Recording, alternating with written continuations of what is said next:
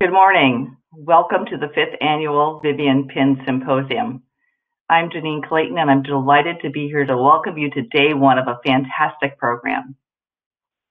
I'm going to start by setting the stage. The title of my brief remarks are Integrating Sex and Gender into Biomedical Research as a Path for Better Science and Innovation. And I need to begin by expressing appreciation for the many women and healthcare providers and essential workers who have been holding it down for all of us for this past year. The COVID-19 pandemic has certainly thrown us all for a loop, and we're dedicated, we're delighted to be here today, and I want to begin my remarks by expressing our appreciation. I also want to begin by acknowledging Dr. Vivian Pinn and her legacy of leadership.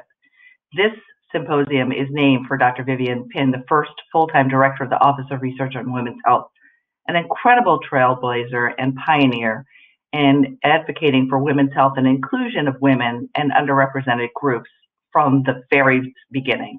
We want to acknowledge and thank Dr. Pinn for her amazing contributions, and you'll hear more about her and from her later today. As you know, the Office of Research on Women's Health, or ORWH mission, is threefold. We want to expand women's health research, we want to make sure that underrepresented groups are included, as well as women, and we want to make sure that all women in STEM reach their full potential. As we imagine a world where sex and gender are integrated across the research continuum and every woman receives evidence-based treatment and care designed for her own circumstances, needs, and goals. And to do that, we've worked with the 27 institutes and centers at NIH and our internal and external stakeholders to develop an NIH-wide strategic plan. And I like to say the ultimate goal of the strategic plan is the first goal, which is to advance rigorous research that is relevant to the health of women. Today we're talking about sex and gender, very important determinants and play a critical role in all of our health. So just to begin with some definitions, sex is a biological variable determined by chromosomal complement. Gender is a multi-dimensional social construct with multiple domains, including gendered roles, behaviors, expressions, gender dynamics, gender identity, and both matter in health and disease. Most recently, Dr. Londa Schiebinger and her colleagues put forward a new paper that talks about how to measure gender and puts forward gender as a social variable complementary to sex as a biological variable. You'll hear from Dr. Schiebinger later. I'll start now by talking about where we are and where we need to go. So here's the data. In the United States, we have shorter lives and poorer health than our peer countries. U.S. represented in pink here, women on the left, men on the right, life expectancy at birth. Over the past few years, our life expectancy at birth has been falling further and further behind our peer countries. And this paper looked at whether it was which age group at which age that life expectancy was altered. For other countries, it was for illnesses over the age of 65. For the United States, this shortening of our life expectancy is related to diseases and conditions that occur before the age of 65. Drug overdoses and other chronic conditions were highlighted in this publication as causes. So I'm going to set the stage, and I try not to be a negative person. I am a quite optimistic person, but I do think we need to get straight to the point about what's going on today. First, we see that there's a combination of the fact that there's this default human model that's 70-kilogram man and a preponderant use of male animals in preclinical research that has resulted in this unidimensional way of looking at science, and that has created knowledge gaps. We just know less about female biology than we do about male biology. We see that in various diseases and how that plays out, but most recently, a new publication highlighted the fact that women actually have less access to the kidney transplant waitlist in the current era, and Black women have even less access to that waitlist. We hear often in the media that women are not listened to or believed. When we report symptoms of pain or non-specific symptoms, many women are not believed, and we see that play out in the maternal morbidity and mortality crisis in our country. That can result in misdiagnoses and undertreatments. At an institutional level, we see that women's health is not taken as seriously. Here's a recent publication that highlighted that papers on women's health, even though they were judged as rigorous as papers on men's health, were less likely to get accepted and cited. Yet we know that women make 80% of health-related decisions in society and our families, and we know that by improving women's health, especially with pregnant women's health, we can improve everyone's health over time. And in terms of our investments in women's health, we see that they're not aligned with our proportion in the population, our central role as caregivers and decision makers, or consistent with some of our principles, equity principles in good science. Here's one example. So this data shows funding related to specific diseases, some diseases affecting men more than women in blue, some diseases affecting women more than men in red. On the x-axis, you see U.S. disability-adjusted life years. And what this paper did is they compared the level of funding to the disease burden as defined by disability-adjusted life years. And for that black straight line represents a one-to-one correspondence between funding and disability, disability-adjusted life years. All of the dots that are above the line, and most of them are blue, represent funding above the level expected, and they're mostly for diseases that affect more men than women. All the dots below the line, and they're mostly red, represent funding that was less than expected by the disease burden, and they're mostly red, reflecting diseases that are more common in women than men. So we see a mismatch here. Recently, the Women's Health Access Matters group, or WHAM, has sought change by quantifying the economic benefit of women's health research. And I refer to the recent report that they did in collaboration with the RAND Corporation. And they found that modest investments in women's health research played out with big impacts in terms of economic impacts and improvement of quality of life. In fact, they found a return on investment of 224% just for doubling investments in women's health research. The multidimensional framework represents an intersection of factors that affect the health of women, and ORWH put this forward in the new NIH-wide strategic plan. We have to consider a life course perspective all the way from our childhood through our adulthood, the biological perspective or internal factors, in this case, first and foremost, sex affect our health, as well as external factors, be they social determinants of health, environmental exposures, or even policies. And these internal and external factors interact over time and across the life course to affect the health of women. The COVID-19 pandemic has certainly demonstrated that sex and gender matter, and we see this excess mortality rate in men. For every 10 women infected, there are 18 ICU admissions in men and 15 deaths in men. But what about looking at the intersection of sex, gender, race, and ethnicity and age? This study looked at COVID mortality rates, age-adjusted COVID mortality rates in Georgia and in Michigan. And what they found was that Black women's COVID-19 mortality rates exceeded that of white men's, 4 times greater than white men's, 3 times greater than Asian men's, and higher than Asian and white women's in both Georgia and Michigan. So you can see that it's important to look at both sex, gender, race, and ethnicity to be able to have a more nuanced understanding of what's going on and to consider local and geographic environments. These disparities for COVID-19 mortality are replicating existing racial and health inequities. And while men have a higher rate than women across in individual racial groups, we need to consider systemic and social factors to understand how this is playing out in society. The pandemic has disproportionately affected women, especially women scientists who are parents. We've seen, especially faculty with small children, reporting fewer work hours. We've seen fewer papers being published by women first or senior authors. And we did our own survey of extramural researchers and research organizations and supported a National Academies survey to look at the impact of COVID-19 on the workforce. And we're seeing important effects there.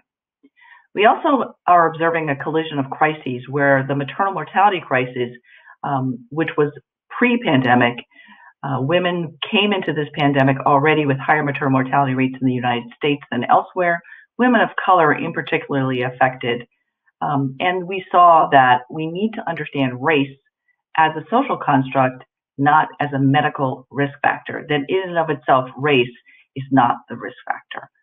This is an opportunity to tackle intransigent disparities in maternal health. So today, what we have is an opportunity through, here's a quote from Walter Scheidel. Throughout recorded history, the most dramatic and violent ruptures were also the most effective levelers of social and economic inequality. The collapse of states, the world wars, the great communist revolutions, the worst pandemics belong in the same category. So today we have an opportunity to get serious about studying sex and gender. The pandemic has exacerbated health disparities and health inequities. It has revealed ways that sex and gender influence the health of women. It has affirmed how much we do not know about conditions and diseases and how they affect women. It has reinforced that women deserve better.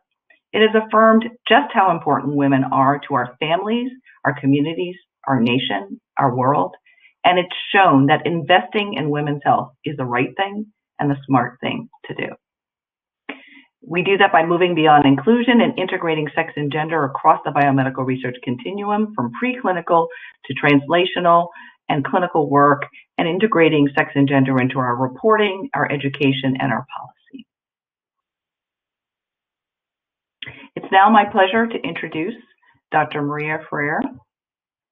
Dr. Freire has been an active member of many international boards and committees, and she comes to us today as the President and Executive Director of the Foundation for NIH. She has received numerous awards and is serving on many committees, too many to list here, and I am delighted to have her here and to be her partner on this effort. You could say, like the famous line from the movie Casablanca, Maria, I think this is the beginning of a beautiful friendship between ORWH and FNIH. It's my pleasure to now introduce Dr. Maria Freire.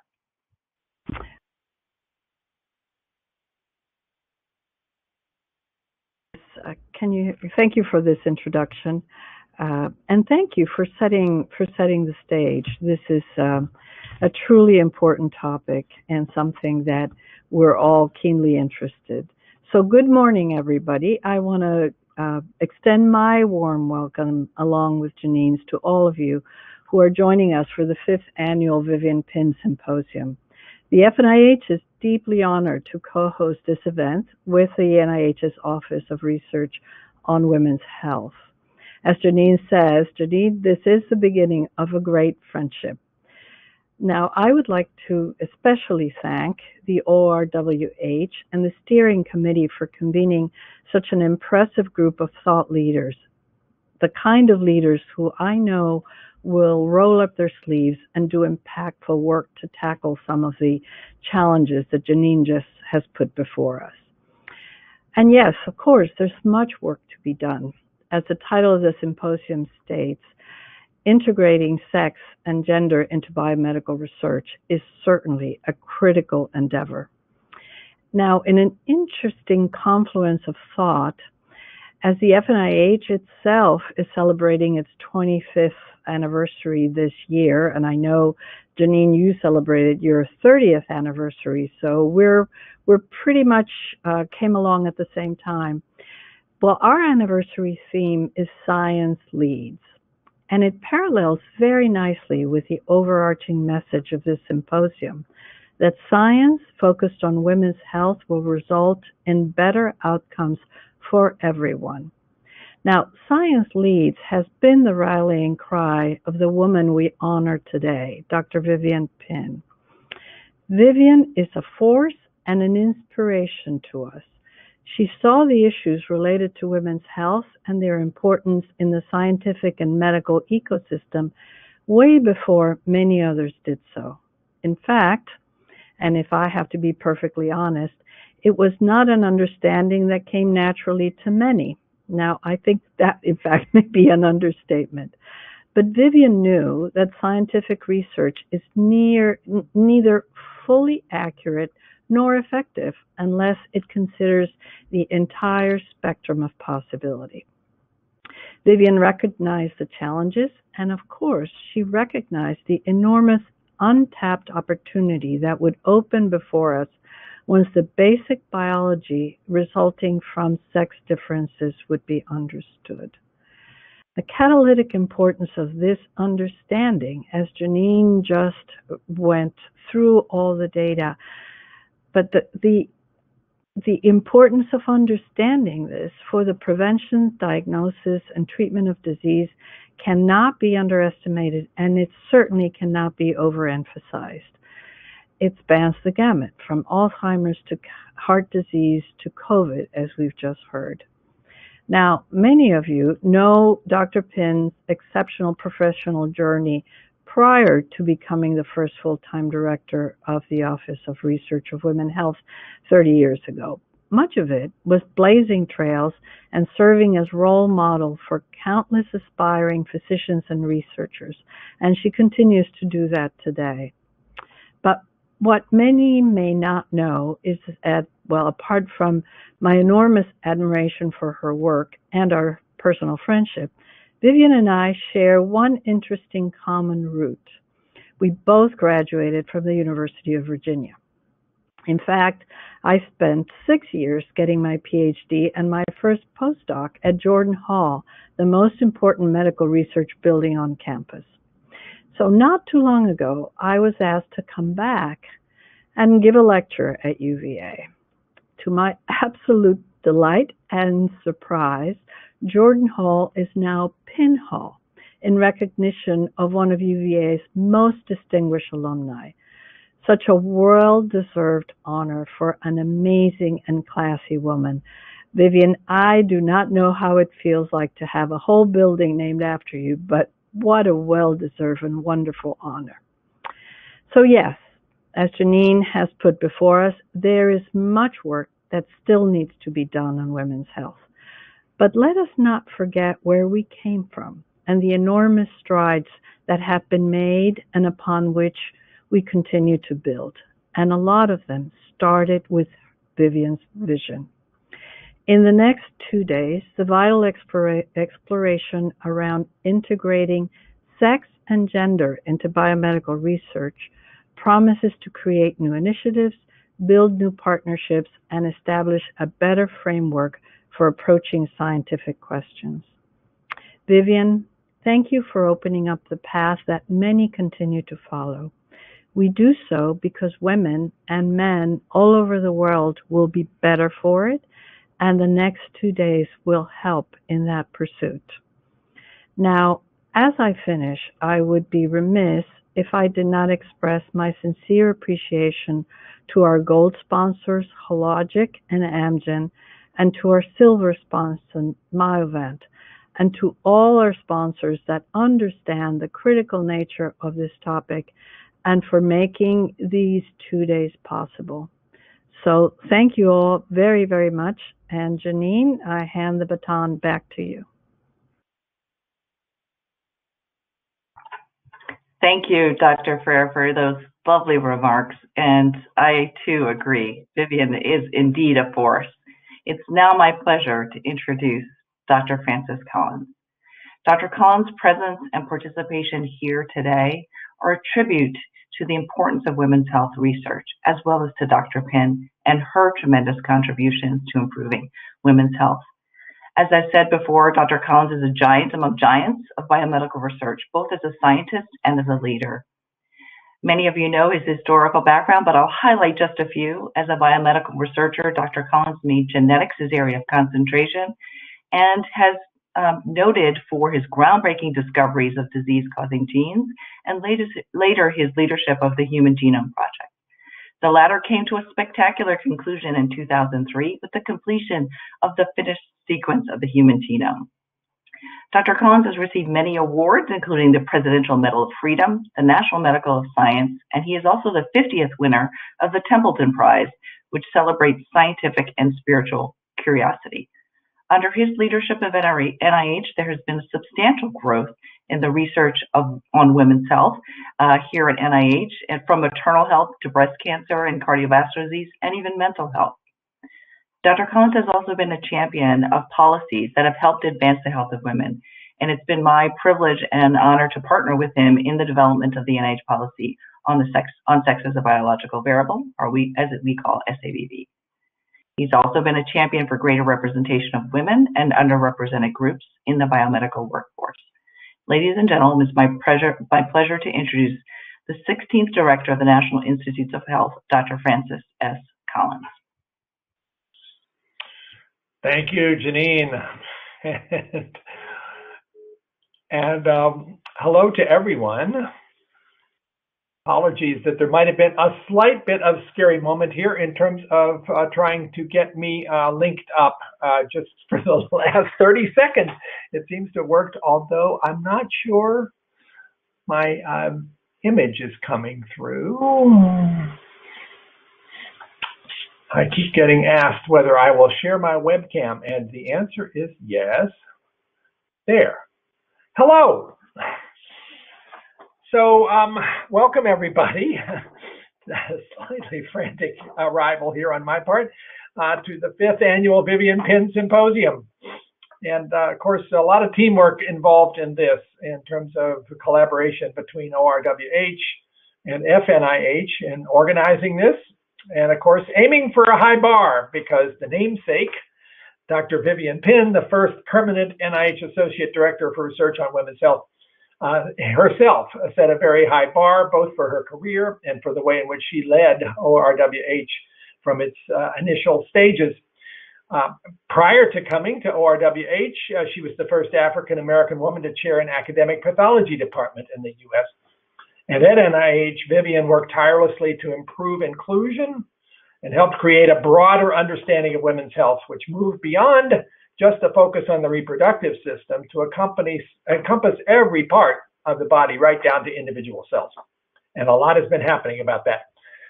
Vivian also established the program Building Interdisciplinary Research Careers in Women's Health, or BIRCWH, which I've always pronounced Birch, and I hope that's not too far off. And it was my great privilege to work with Vivian as a colleague, since I've now been at NIH since, 1993, and to see the way in which her leadership helped propel the study of sex and gender in biomedical research. So we gather here for these 2 days to reflect on how far we have come and also how far we still need to go. I think it's fair to say that the increased inclusion of sex and gender in biomedicine promises to reap many rewards in terms of public health and medical care. I would like to reflect for a minute, for instance, on the program All of Us, the largest effort that NIH has mounted in a very long time to recruit a diverse cohort of individuals, aiming for 1 million participants by the time recruitment is completed. We're up right now to about 300,000. And this is to identify by asking these individuals to serve as our partners, sharing lots of information about themselves and sharing their electronic health records, providing blood samples for various measurements, including complete DNA sequencing. And this will be the most diverse cohort that we've ever tried to mount, slightly over 50% individuals of racial and ethnic minorities, and of course, with a heavy emphasis on a good balance of sex and gender. That is already coming along in a pretty exciting way. If I was going to pick something most recently that perhaps reflects the way in which a focus on sex and gender is turning up with observations that people might not have expected, I want to point to the Common Fund project called GTEx, which stands for Genotype Tissue Expression, basically looking at the level of RNA expressed in a variety of tissues, 44 of them, in almost 1,000 individuals done at rapid autopsy, and asking the question, okay, which tissues express which genes? That tells you a lot about development and about normal physiology. But which of those differ between men and women? If your idea was you would only find those differences in the reproductive system, well, think again. 13,000 genes are expressed differently between the sexes. That's a significant fraction of the total. And that relates to over 50 bodily traits and functions.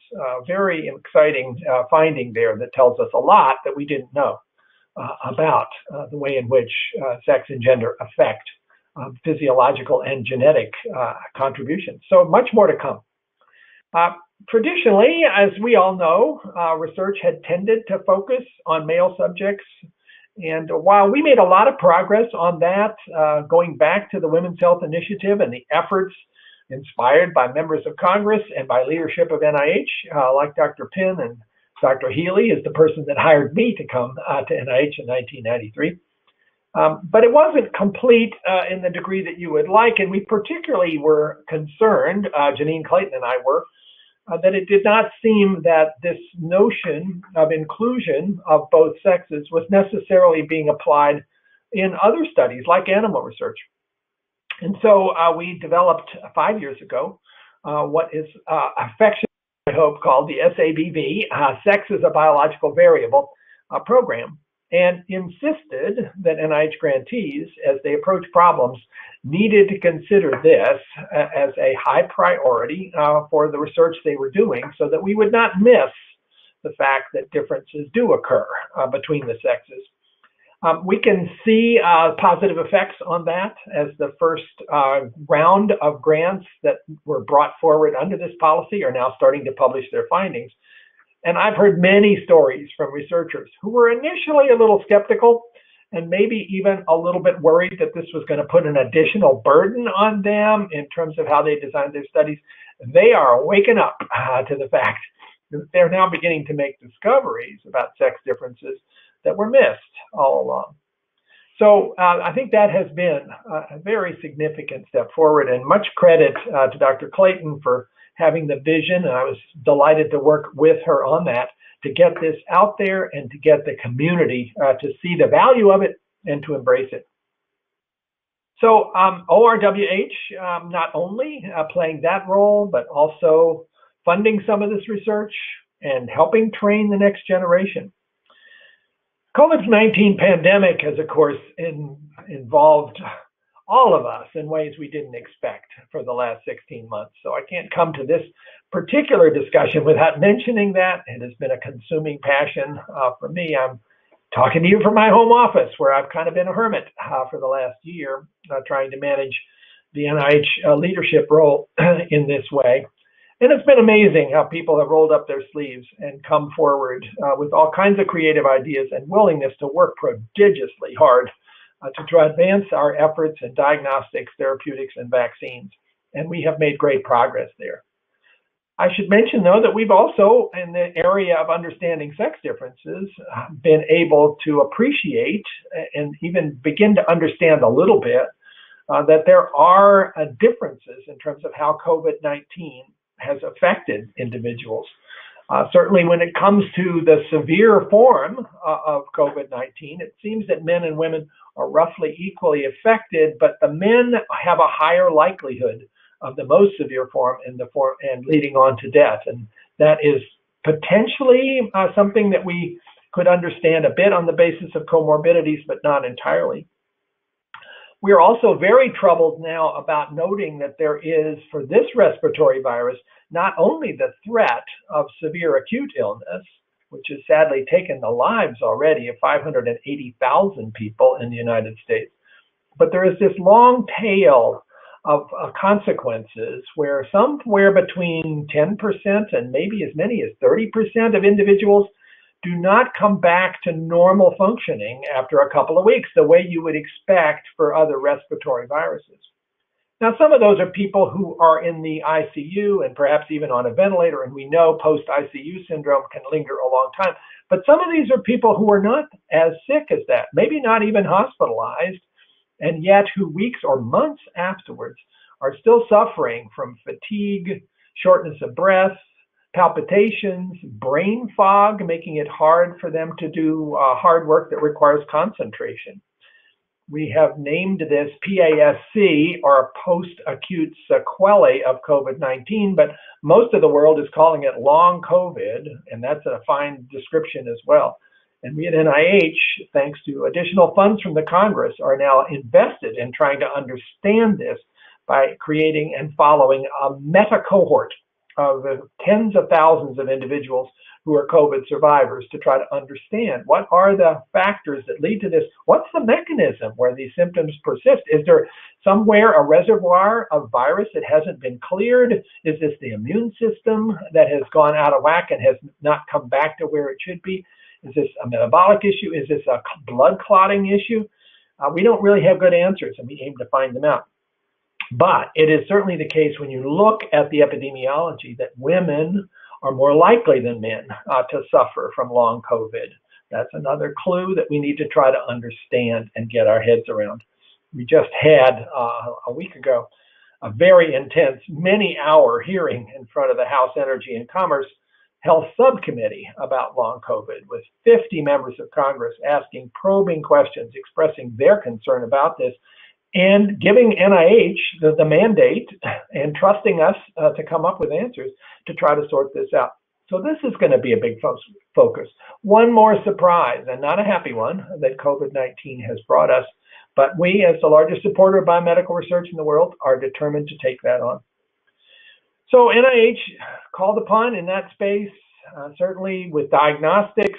We've worked really hard to come up with new platforms to make it possible for people to find out if they have the virus, including home testing, which is currently undergoing a pilot in North Carolina and in Tennessee that is going to teach us whether this is a way in which we can reduce transmission and give people the ability in their own hands to be able to find out whether they're carrying the virus.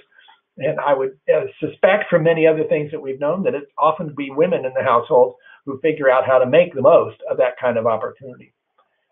So I guess just to conclude my brief remarks here, I'm really glad we're going to have this opportunity at this symposium, the 5th annual Viv and Penn Symposium, to contemplate the areas where sex and gender are critical in biomedical research for COVID-19 and, of course, for many other things as well. And I wish you all the best as you take the time here, virtual though it is, to hear presentations, to engage in panel discussions, figure out what more we should be doing that we haven't thought of yet. We want to be as creative as possible in tackling this very important mandate that we have. So with that, I am going to say thank you for the chance to say these few remarks, and then move into my opportunity to introduce the next presenter, who I understand will be coming to you by video in a moment. And that is a member of Congress, Representative Madeline Dean from Pennsylvania. And Madeline Dean is a mother, a grandmother, an attorney, a professor, and a former 4-term member of the Pennsylvania House of Representatives, now currently in her 2nd term in the U.S. Congress, where she represents the 4th District of Pennsylvania. That would be Berks and Montgomery counties, if you know Pennsylvania. She serves on the Financial Services Committee, the Steering and Policy Committee. She's vice chair of the Judiciary Committee, and particularly appropriate for today's discussion, she is co-chair of the Bipartisan Women's Caucus. She has championed progressive priorities like public education, combating addiction, equal rights, access to health care, protecting the environment, ethics, criminal justice reform, stopping gun violence, and more. She's been a very busy person. And so it is a real pleasure to be able to introduce her and to give her the opportunity to speak to all of you from her perspective as a member of Congress about this issue of integrating sex and gender into biomedical research as a path for better science and innovation. Congresswoman Dean.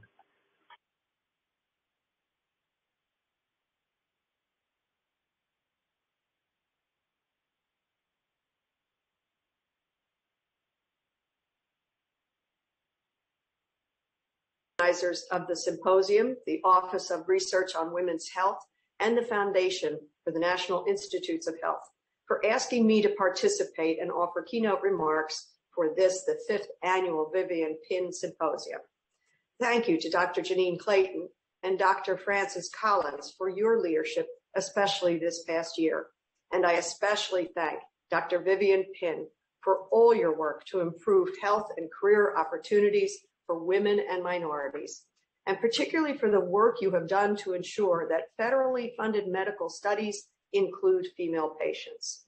It is my pleasure to be here and highlight the importance of supporting research that advances science and research for the health of women, especially during National Women's Health Week. We know the past year has been unlike any other and has highlighted the many disparities we see in women's health. To have equitable representation, we need women and minorities in every field and at every table. In healthcare especially, representation matters for trust and quality of care. I am a co-chair of the Bipartisan Women's Caucus. It is a priority of ours to address the needs of women and families. Examining sex and gender in biomedical research is necessary to understand the numerous ways sex and gender can affect and influence health outcomes. In the past decade, we know there have been improvements to include sex as a biological variable, but we know more needs to be done. The pandemic has demonstrated the need for accurate research that looks at sex as a biological variable. For example, data suggests there are stark disparities based on sex regarding the effects of COVID-19. COVID-19 appears to be infecting similar numbers of women and men, but men tend to face higher mortality rates, and women seem more likely to be diagnosed with COVID-19 long haulers, patients who face serious long-term side effects following the initial infection. One study suggests women outnumber men 4-to-1 within the long hauler population. With increased information as to the adverse effects of long haulers, women have reported feeling hesitant to talk to their healthcare providers due to a fear of being dismissed. COVID-19 has only exacerbated health impacts on a female population that already faces stigma and unique challenges navigating the healthcare system. With all of this, COVID has economically affected women, especially women of color, more so than other populations. Recent reports have announced that 25% of women say they are fiscally worse off a year into the pandemic compared with 18% of men.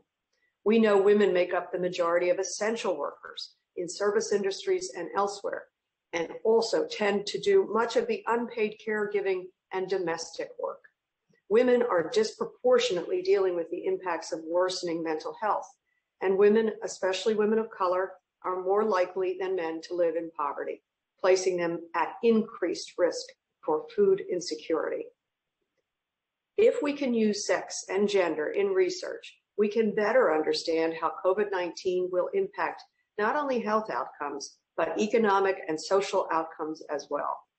Highlighting sex and gender in biomedical research may provide us with better predictive tools to understand how future diseases or future infections will impact women. To help with this issue, I was pleased to lead an appropriations letter alongside my co-chair of the Bipartisan Women's Caucus, Congresswoman Jennifer Gonzalez-Colon, along with our Vice Chair, Congresswoman Lucy McBath, that requests language to highlight the importance of studying how sex as a biological variable can impact short and long-term health effects due to infections with COVID-19. Research into sex as a biological variable can impact beyond COVID-19. It can lead to greater understanding of health outcomes for women's health with regard to maternal health, mental health, and addiction. This research can be transformative for women of all backgrounds and all health issues or crises. Thank you again for inviting me to provide remarks for this very important symposium. I am excited for the conversations and discussions you all will have and hear the ways we can continue to improve and address barriers that currently exist in our research. Again, thank you for the honor of being invited to speak with you.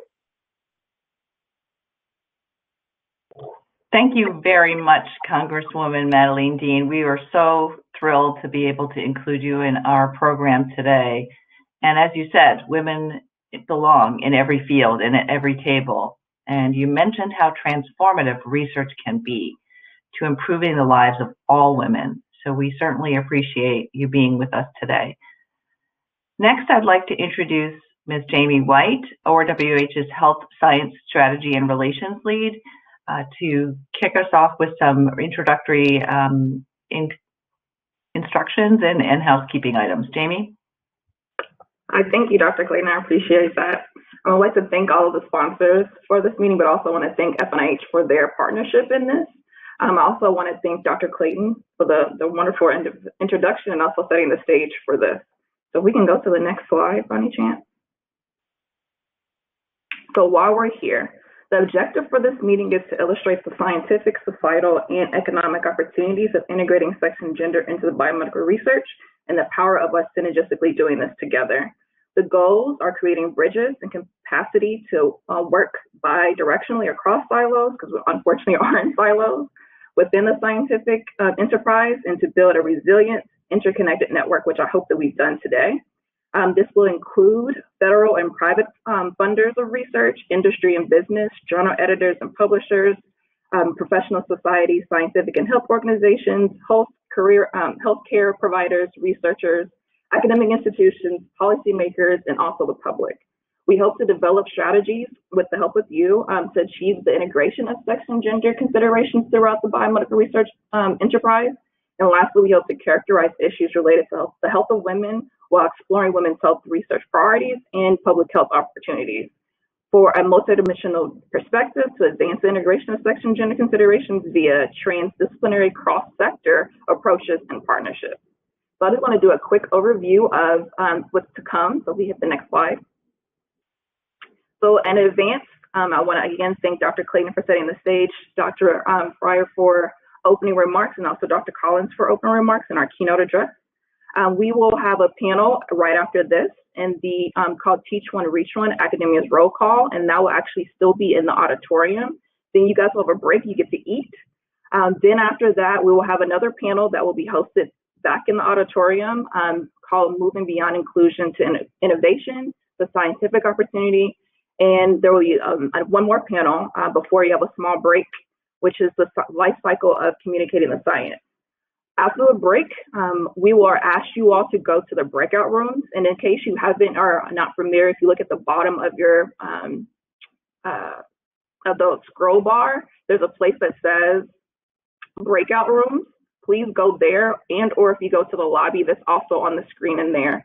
And if you have any troubles with navigation, please look at the navigation video, because that will also give you information to help you all to navigate throughout the different parts of the environment. After the breakout sessions, then we will have our last panel of the day, which will be backed by public demand. And then I'll do a wrap up and closing, and then that will allow you guys to have a small break. And then we will ask you all to join us for the evening fireside chat with Dr. Penn and America's Doctor, Dr. Fauci. That will actually be hosted in the network lounge, where you also have the opportunity to chat. But lastly, there will be a live Q&A with me and Dr. Penn. So please stay tuned in that. And so for the next stage, just quickly, next slide, sorry. The next day you'll see me again. I'll be doing a welcome and recap of today. Then there will be a panel for government agencies call to action. We'll be doing another panel called Putting Skin in the Game, the Economic Opportunity. And then there will be a lunch break.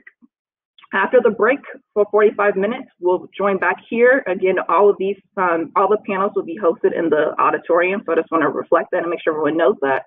And that will be the Society's Promise for Improved Science Culture, the Scientific Opportunity. And then we will have you guys join us back into the breakout rooms for our breakout session 2 that's entitled The Scientific Enterprise.